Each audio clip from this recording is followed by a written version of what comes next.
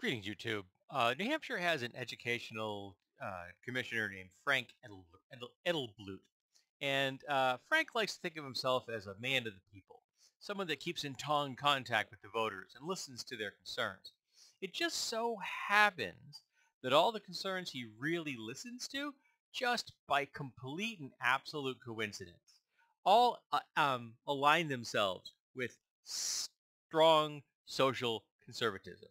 Like wants to make sure that essentially LGBT folks don't exist. Make sure that books get banned simply because, like, a parent in some backwards part of the state, I know that's an oxymoron in New Hampshire, has said they don't like that book in their schools.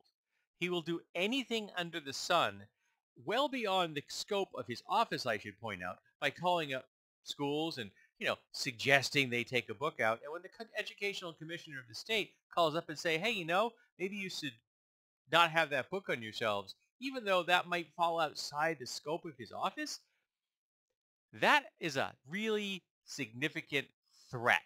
And there are teachers who are feeling threatened by this dude because of his attitudes and his strong arm tactics so that he can appease the socially conservative voters, which I'm sure just coincidentally align with his worldview of social conservatism.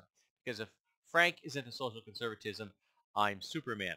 Um, so I don't like when elected officials work outside their scope.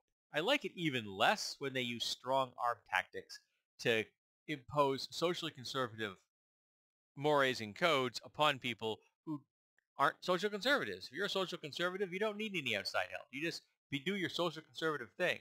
But keep it to yourself. Just because you don't think your child should read a book doesn't mean that anyone else's child shouldn't read that book. You can decide what your kid reads. You shouldn't have the power to decide for anyone else what their kid reads. And that's what these social conservatives want. They want to dictate for you everything and aspect of your life.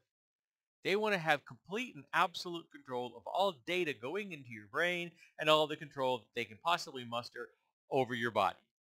Social conservatism is a communicable disease, and we need to eliminate it. But I'm sure that Frank will keep his office. I'm sure that Frank will just continue doing what he's doing now. Maybe someday we'll finally get rid of him. But I don't think it's going to be anytime soon. In the meantime, he's creating an atmosphere of discrimination and prejudice against the LGBTQ community. What a shock. A social conservative is pushing an agenda of bigotry, all under the guise of we're doing the best we can for the children.